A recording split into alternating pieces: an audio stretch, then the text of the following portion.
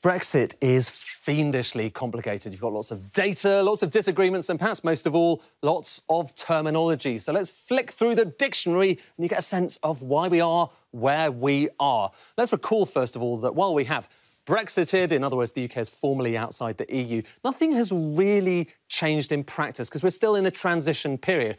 But that period comes to an end at the end of this year, at least that's the current plan, which is why we need a free trade agreement. That's what's being negotiated at the moment. Actually, surprising as this might sound, when it comes to trade, in other words, tariffs and quotas on goods we're sending in and out of our borders, the vast majority of it has actually been agreed. There's still some minor disagreements over fishing rights, but really the big sticking point really is something else. This, the level playing field. What does it mean in practice? Well, there are lots of rules which can indirectly affect trade. So environmental standards, workers' rights, state aid for companies. For instance, consider if the UK left and cut its standards, so aimed to become Singapore-on-Thames, its companies could get a competitive advantage. Or imagine it wanted to subsidise its steel companies. It's all about keeping competition fair. Again, actually, everyone agrees on that in principle. The real sticking point is about how these rules get enforced. So you've got one option, which is that the UK and the EU agree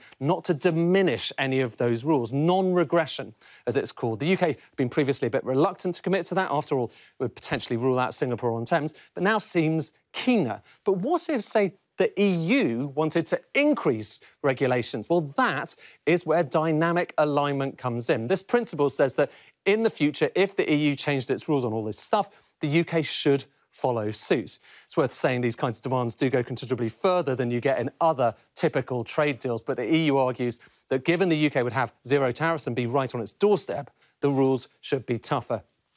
But perhaps the biggest sticking point is about how those rules get enforced. Does it mean in practice the EU is still writing UK law?